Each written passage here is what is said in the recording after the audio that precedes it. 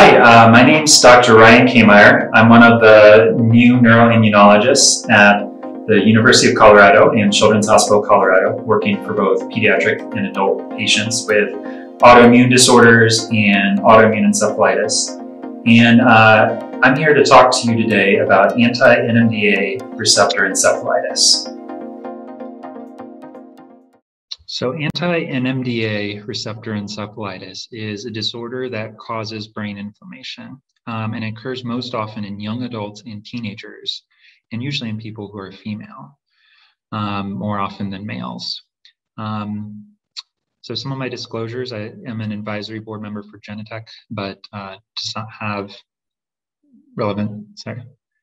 Oh, I thought you were about to say something. No, sorry. But not related to this particular talk. So to try to understand anti-NMDA receptor encephalitis, we have to talk a little bit about the immune system and how it can dysfunction in autoimmune encephalitis. And so to start with, the immune system is very complex and still something people learn more about every year. It works to protect us from infections, but it also has a role in fighting tumors and cleaning up and repairing after damage that occurs within our body. There are a number of cells that are involved in the immune system. Most of these are what we term white blood cells, but there are also cells that reside within each tissue permanently that work to detect anything abnormal. All the cells in our immune system pass information between each other and work to alert and support each other if they detect any abnormality.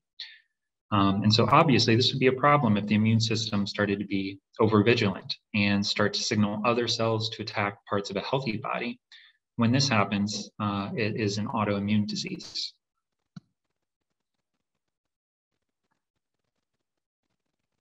And there's a few ways that we neurologists have learned how an autoimmune disease can develop against the NMDA receptors.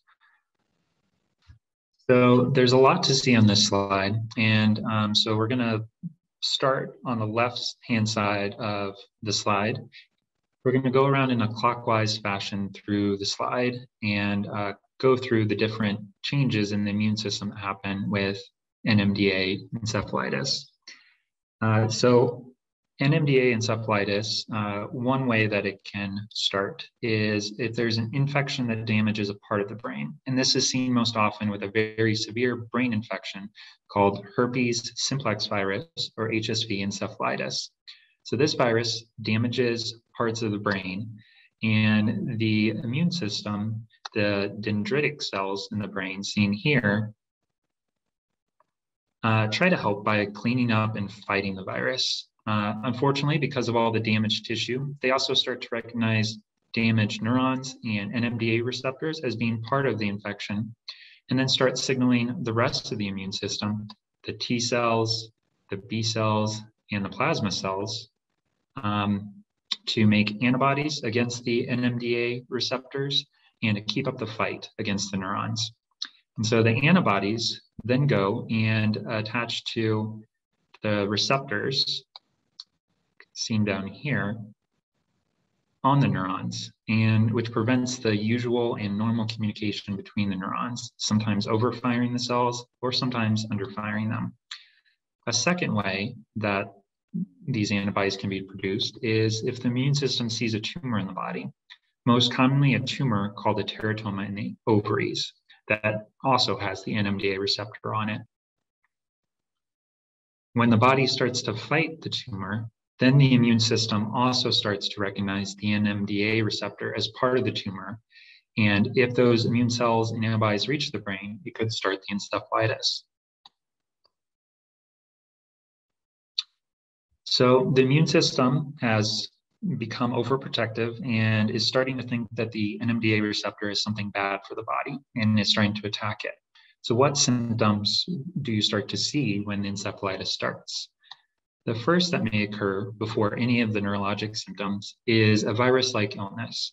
It could be a fever, a headache, a nose cold, or something similar. We aren't sure exactly why this happens, but it may be that there's a ramping up of the immune system during this time. Next is the main set of changes in neurologic and psychiatric changes we see with NMDA encephalitis, which is usually what is bringing people to the hospital. They may have psychiatric symptoms such as intense hallucinations, a big change in personality, or strange behavior, starting to go without any sleep and having a lot of issues with insomnia. Might say seizures or abnormal wiggling movements of their hands that they can't control, called chorea. We also see memory issues and confusion, and people can have difficulty talking, sometimes becoming mute. May start having difficulty with their breathing or their heart rates too. Often they have a combination of all of these coming together over the course of a few days to a few weeks.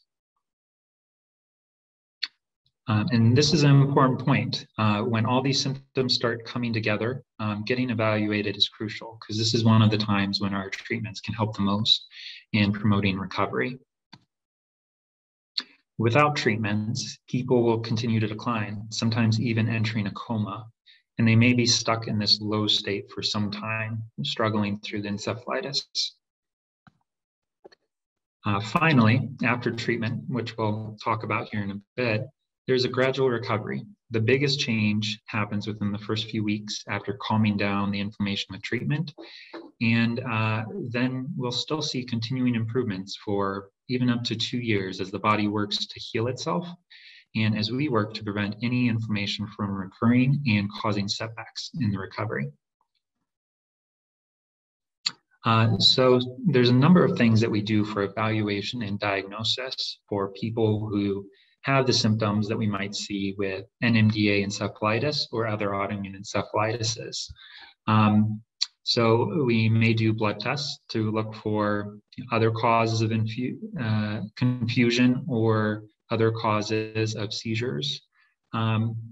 We will sometimes test for the NMDA antibodies in the blood, but while you can see this both in the blood and the spinal fluid, it's important to know that a number of healthy people can have the NMDA receptor antibody in their blood and not have encephalitis and not have symptoms related to inflammation. And so what's most important is doing a lumbar puncture, looking for inflammation, and then looking for the antibody being present in the spinal fluid where it definitely should not be, and where it would directly cause difficulties with encephalitis. MRIs may sometimes show clues of the encephalitis, but more often it is useful in ensuring that there's not other causes for the seizures or changes that are being noted.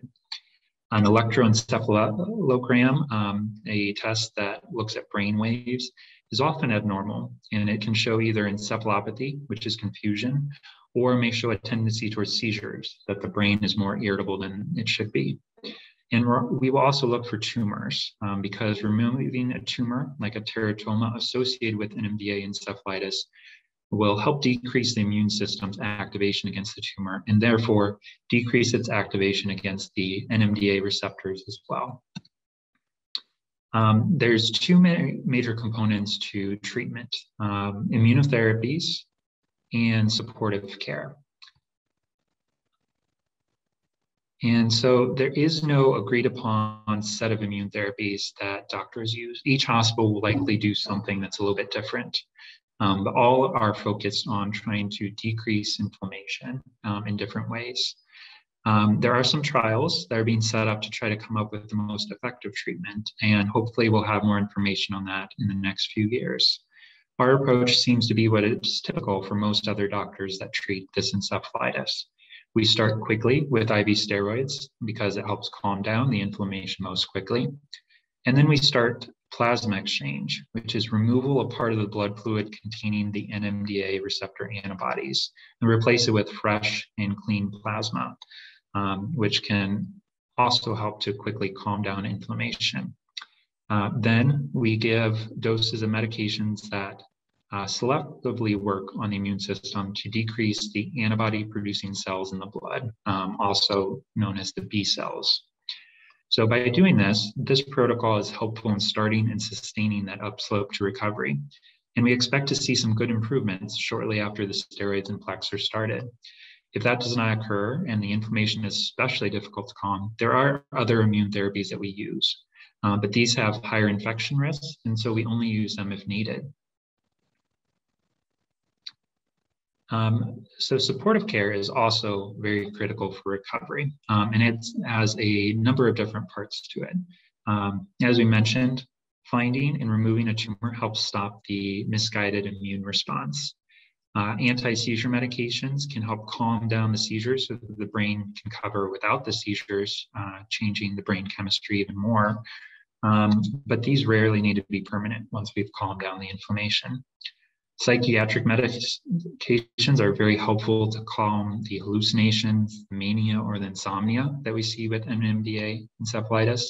And finally, therapies such as physical, occupational, speech therapy, and rehabilitation are needed to continue to strengthen the body and mind after the encephalitis and ensure continuing recovery.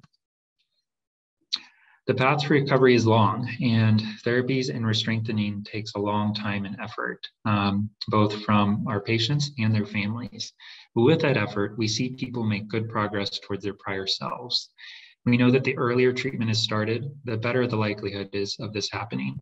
While most people are able to go back to work and school, there may be some lingering changes from the injury, either some difficulties with school, attention, memory, fatigue, or anxiety or mood changes that weren't there prior to the injury. So people may continue to need assistance or modifications in school to some degree, and may continue to need some form of psychiatric help. Although we know that these things can happen even with the best treatment of inflammation, our goal is to try to reduce any of these residual symptoms as best we can by making sure that the inflammation is treated quickly and effectively, that supportive care is helping things in recovery to continue to move along, and by participating in research on determining the optimal treatment strategies for this disease. So thank you for your attention. If you'd like to learn more, there's a number of patient organizations that are focused on helping people with autoimmune encephalitis and their families. Some of the websites and some of the organizations to look at include the International Autoimmune Encephalitis Society, the Autoimmune Encephalitis Alliance, and as you're seeing today, there's also information at the Rocky Mountain MS Center. So our partner organization helps with much more than just multiple sclerosis. And so a number of our patients and families autoimmune encephalitis also can be helped through their services. So again, thank you for your attention, and please reach out if you have any questions.